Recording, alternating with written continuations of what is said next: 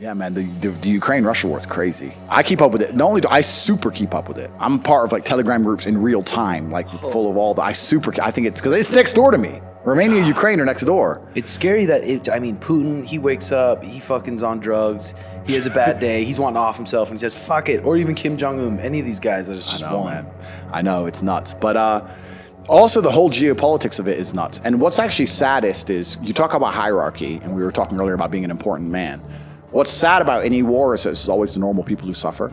And it's also sad in wars where there's never a good guy and a bad guy. One guy's half good, half bad. The other guy's half good, half bad. In the West, they're trying to say Putin's completely the bad guy. He's not. He has reasons, and his reasons are very logical and sound. And anybody who researches it understands what his reasons are. And Ukraine's not completely the bad guy either. So it's a nuanced, difficult one. It's hard. And those are the worst ones. And it's always the people at the bottom of society who get fucked. Even as a man, the men who are getting destroyed in a trench, getting blown to pieces by artillery. And it's terrible, right? Because they don't stand a chance. But they're like the lower levels of society. If you're an important guy, you either got out or you're an officer or whatever. Even if something as baseline as war, if you're a man of high status, you don't end up in the trench. But if you're just Joe Schmo, you end up doing the fucking dirty work. And in a war, it's the worst, man. And it's really a shame because I watch it on both sides and I see it and it almost brings tears to my eyes. All this shit's gonna happen. It's fucking sad, bro. It's really sad, and especially as a man, I feel affinity with all those warriors who are out there, and a lot of them are dying, and you never stood a chance. Yeah. You're just sitting there with your boys, and boom. And us in America, we don't hear anything about really the Ukraine and Russia war. Not too much. Well, they give you the propagandized version, right? They give you the propaganda that Putin's a crazy man who's lost his mind, and da-da-da. And that's not the case at all. The true case is that NATO, when the USSR fell, NATO said it will not expand 1 inch eastward. That's what they promised Putin. Since then, they've expanded eastward non-stop. They have Lithuania, Estonia, Romania, Poland, Bulgaria, Turkey. They've just expanded, right? They've expanded all the way to Russia's border. And Russia and Putin have taken them to international court repeatedly, saying, listen, this is against the rules. You said you're not going to do this. You keep breaking the agreement you signed. If Russia was putting missiles in Canada and Mexico City and expanding towards your border with military bases, you wouldn't be happy either. So he's taken them to court repeatedly. They ignore it. America just vetoes it. They don't respect international law because they're America. They're the big boss. Fuck you. Boom. Veto, veto, veto.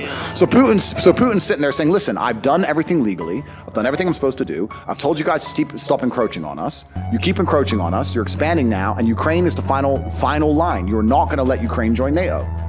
Ukraine gets this new leader funded by the West, and he starts talking about joining NATO. And then Russia's like, no, you're not. You're not going to do that. Also, to couple into the fact that a lot of ethnic Russians in the East, Ukraine has been decimating them. They talk about what's happening now, but they never talked about this war starting in 2014. Ukraine's been shelling its own towns in the East, which are pro-Russian, for years. So there's people who are living in these pro-Russian settlements getting blown up by their own Ukrainian military. They call them separatists, whatever. So Ukraine's been committing war crimes for a very long time anyway. So Putin's just said, look, Ukraine's the final straw. You're not going to join NATO.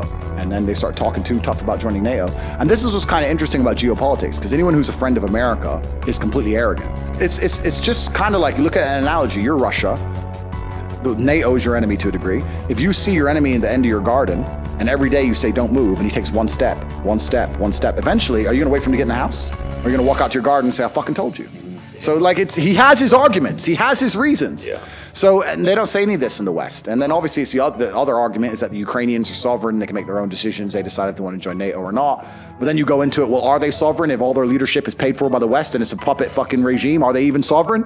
You go down the rabbit hole, and it's super interesting because then you start realizing there's a whole bunch of countries in the world where none of their fucking leadership, none of the people actually agree with the leadership. The leadership just seem to get put in somehow, and they're making all these fucking decisions that nobody in the general populace agrees with, and you could extrapolate out to a bunch of Western nations too.